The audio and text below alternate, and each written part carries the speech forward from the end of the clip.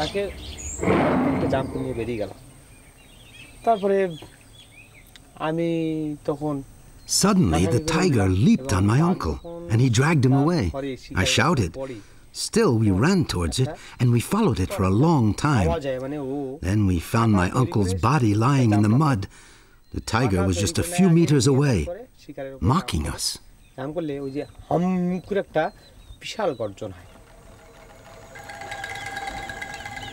Girindra, a boatman and a gatherer of wild honey, was born here in the mangrove of the Sundarbans, at the end of the largest delta in the world, formed by the Ganges and the Brahmaputra rivers, a few hours by boat from Calcutta. Sundarbans means beautiful forest. This forest has its feet in salt water. Every day it is inundated by the tides of the Gulf of Bengal.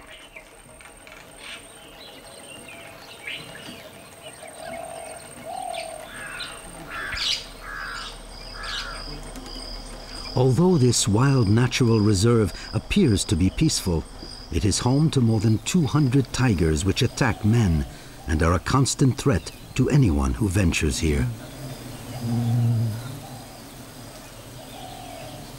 The heat and the flora bring giant Himalayan bees here, and it will soon be time to collect the wild honey, representing one of the forest's greatest riches in spite of the danger.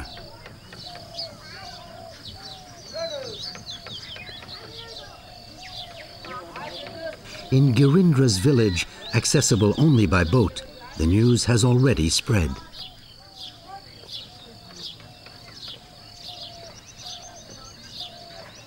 In this strange decor of briny water and forest, wildlife cohabits with the difficult lives of brave men and women whose ancestors came here less than 2 centuries ago with the help of the gods.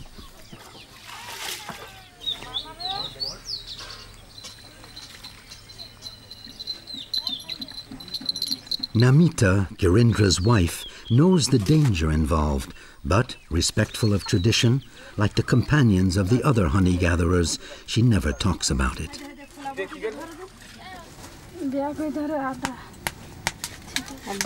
Every day that the gods grant her, she has prepared the meal with her mother-in-law and her daughters, first for the men and then for the entire family.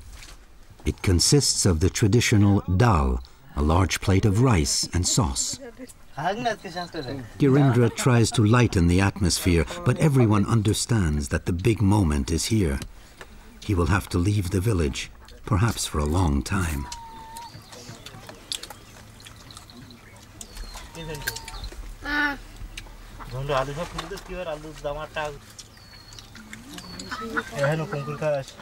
Only a few brave men will leave, since practically no one, not even the youngest, want to venture into the forest where the tiger awaits them. Everyone meets near Girindra's house for the puja, the ceremony dedicated to the gods of the forest. This is Vishnu, the preserver, protector of the Dharma, who is called upon to come down to earth and help humanity. And when the gods finally do come down, embodied in these clay statues, it is time to utter the mantras of welcome and adoration, and to make offerings in order to receive their blessing and protection. With Girindra is Adhir, the shaman, who knows the forest and the mantras needed to neutralize the tiger.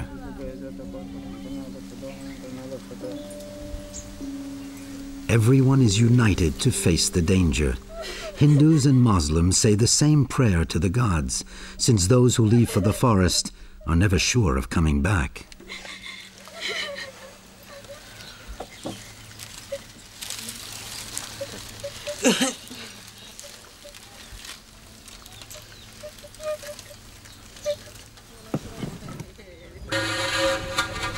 This jar contains the holy water of the Ganges and will go with the expedition until the new wild honey replaces it.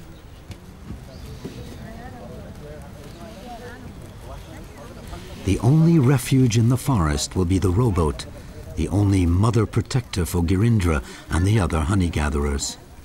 The bough is therefore decorated like a holy altar. Considered a ritual spot, no one must ever step on the bough.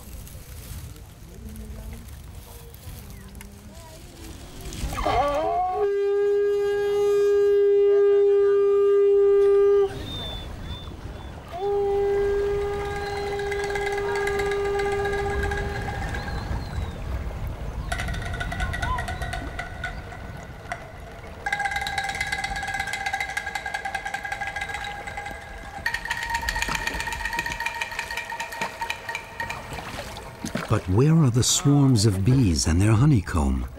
They were here last year, just behind these trees. Bees always come back to the same place. The tiger is perhaps also present, invisible and magical in the forest. The feared guardian of the Sundarbans, who watches and observes man without being seen. But how can one really know? Help from the gods is necessary. Adhir is a good shaman. He has survived several tiger attacks, and he knows how to ask the gods for help. His mantras neutralize the tiger at the right moment.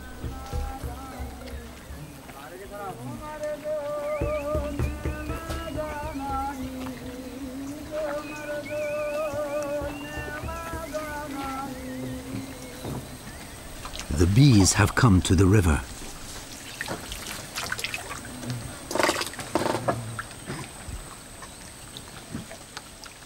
It's time to prepare the bulen, torches made with tiger palm leaves, which burn slowly and smoke out the honeycombs.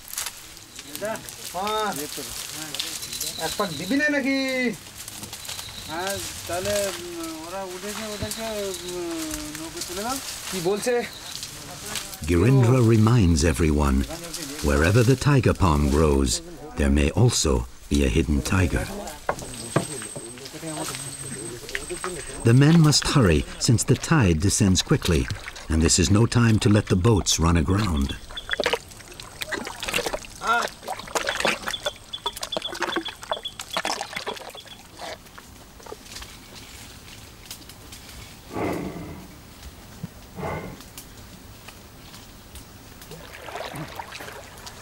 Today, the departure will take place during high tide.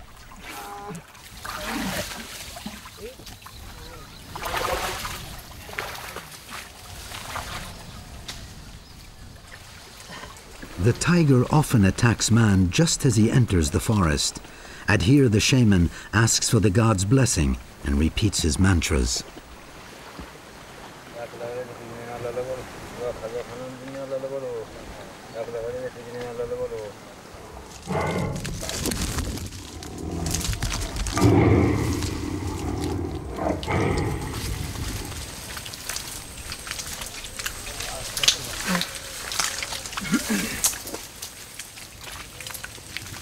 Sometimes a long hike is necessary to find a swarm of bees and its honeycomb, perhaps under a tiger's watchful eye.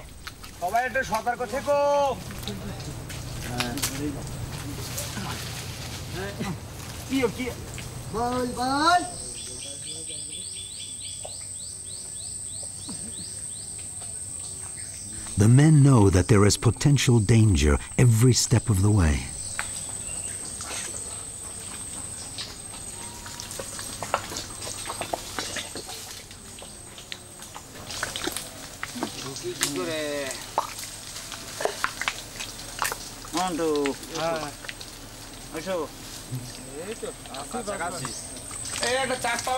Girindra has just spotted a swarm of bees and its honeycomb.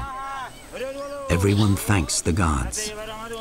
The shaman repeats the mantras for protection during the honey gathering. Giant bees from the Himalayas are the most aggressive in the world and will attack anyone who comes near the honey.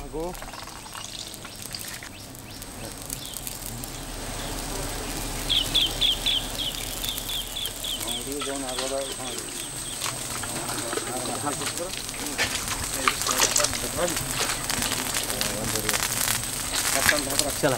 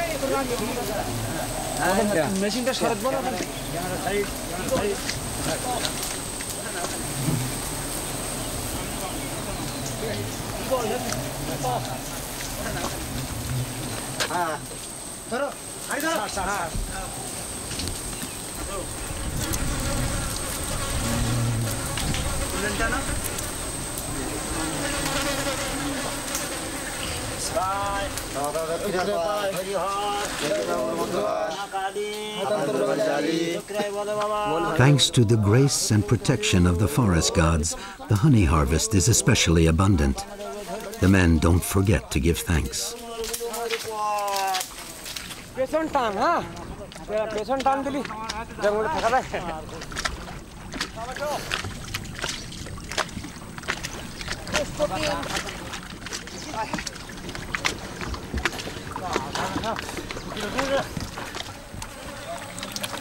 This nectar of the gods is the second staple of a young child's diet after mother's milk.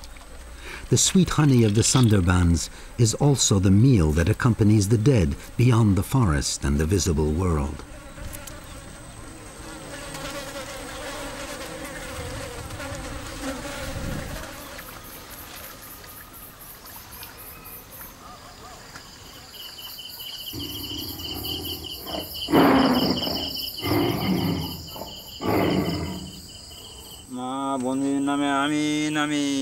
At night, on the boats gathered in the middle of the river, the shaman and the men thank the gods for the successful day they have just had.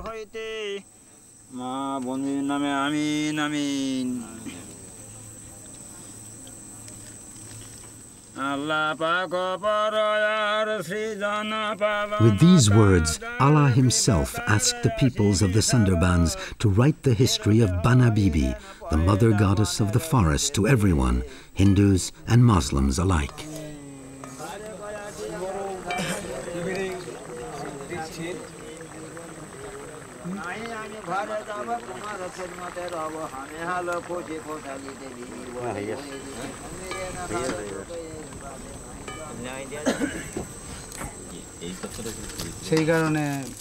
Girindra and Adhir the shaman recall a trick that honey gatherers discovered some years ago.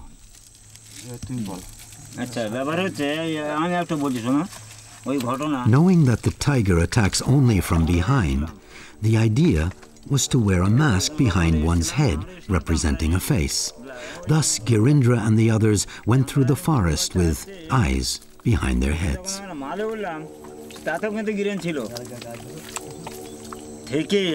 Until the day when one had to admit that tigers learn quickly.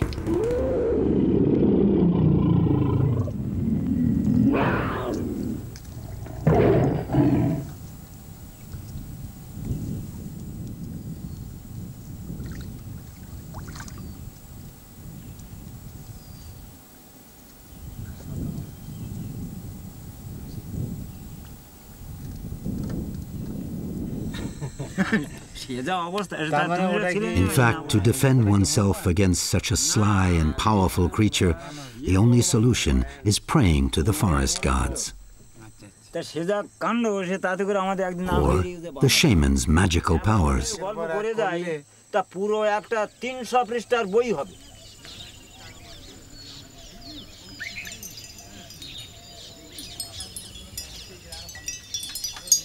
Meanwhile, in the village, like every morning, Namita and the other honey-gatherers' women pray to the gods.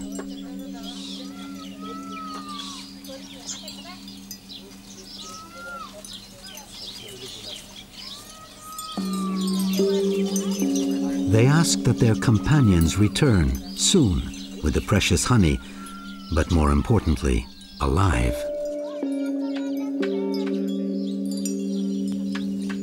These women have never gone into the forest, but they know that the tiger is hidden in the brush, waiting for the men, and that only prayer can avoid the worst.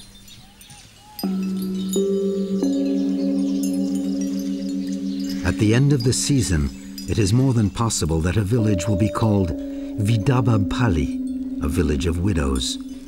Each of the women is given a grant by the government if it can be proven that her husband was killed by a tiger. Death, however, even official, is still death. Thus, from forest to village and village to forest, the prayers of Sundarban men and women weave an untiring corridor of divine protection for the honey-gatherers.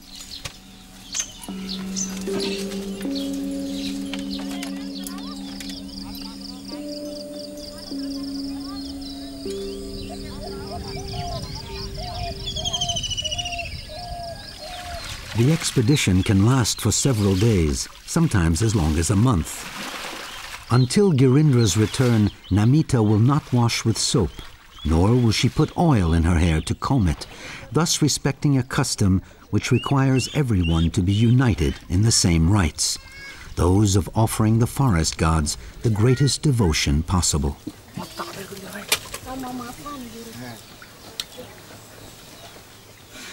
This year again, she will not remove the ashes from the house until her man returns, according to the tradition.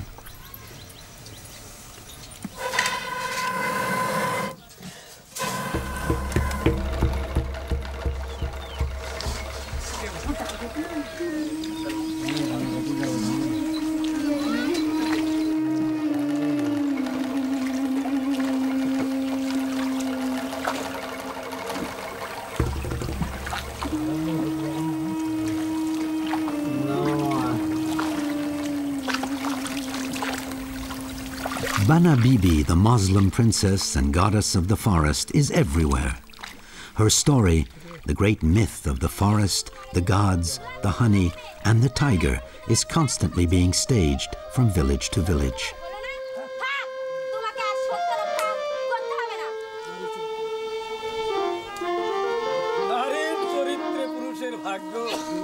The daughter of a fakir from Mecca, but abandoned at birth in the forest, Bana Bibi, the Muslim princess, was raised by wild animals and became the mother goddess of all Sundarbans creatures. This incurred the anger of Dukin Ray, son of the Hindu god Shiva, who until then was the only all-powerful master of the forest. He sent his mother to fight Bana Bibi. In the end, Bana Bibi the Muslim was victorious. As the mother goddess, she united Hindus and Muslims in the face of their common danger. Ever since, like young Duke, anyone lost in the forest and in danger of being devoured by Duken Ray, personified as a tiger, can be saved by the forest goddess, if he requests her help.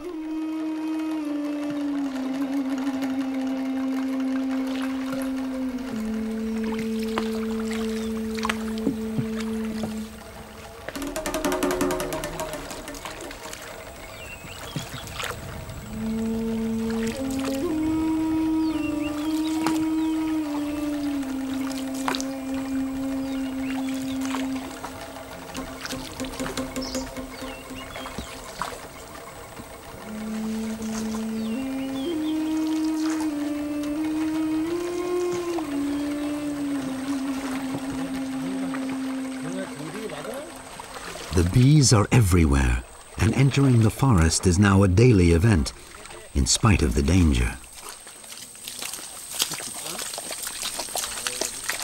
Led by the shaman, everyone struggles to continue on through the mud as quickly as possible. Every second is precious.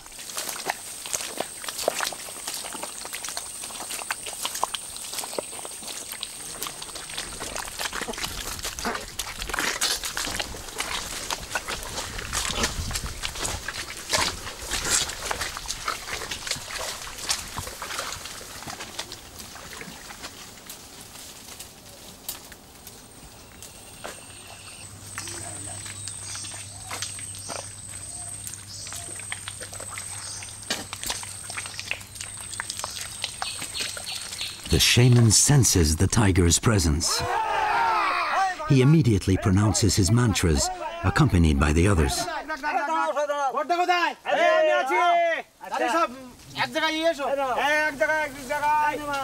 Time is of the essence, since the tiger could attack at any moment.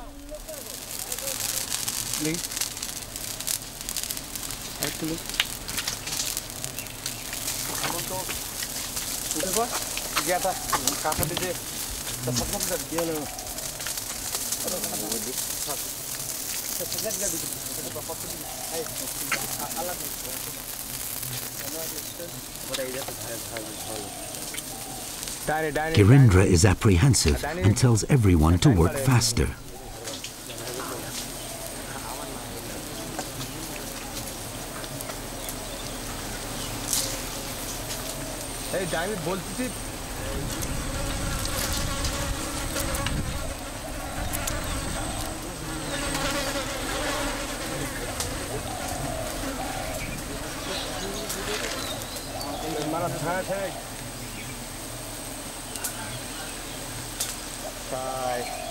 Once again, the men give thanks to Bana Bibi and Duken Ray for the abundant honey and for being saved.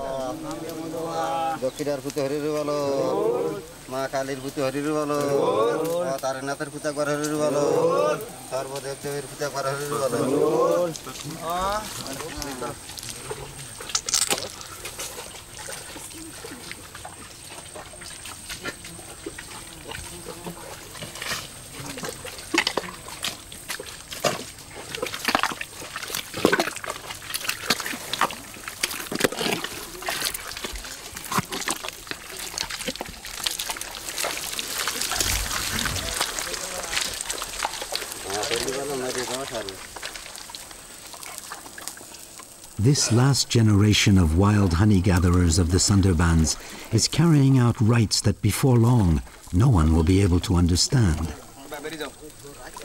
Even today, the younger men don't want to go into the forest and are beginning to say it might be best to leave the honey for the tiger.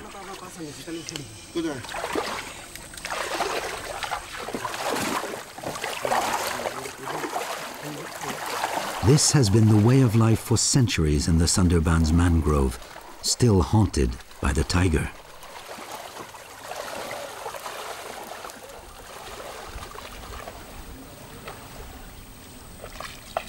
This year alone, 7 honey gatherers were killed by tigers just as they entered the forest. For Girindra, however, the honey harvest was a good one, thanks to the gods.